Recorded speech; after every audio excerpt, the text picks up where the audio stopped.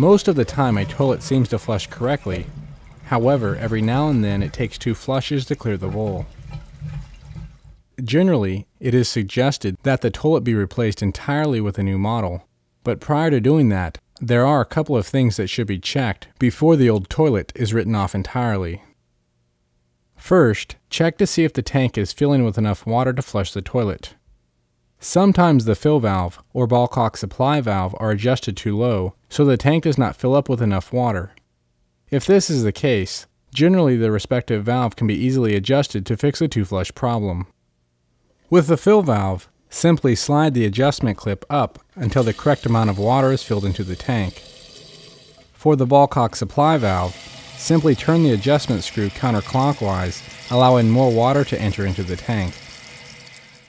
Next, check to see if there is adequate water supply to the toilet. To do this, first check the water pressure in the house, which should be around 50 to 65 pounds per square inch. Check the outlet on the angle stop to see if it is a 1/2 inch iron pipe connection. A toilet flush requires the additional water that enters the tank once the flush begins. When the water supply lines are too small, they restrict new water from entering the tank fast enough to aid in the flush.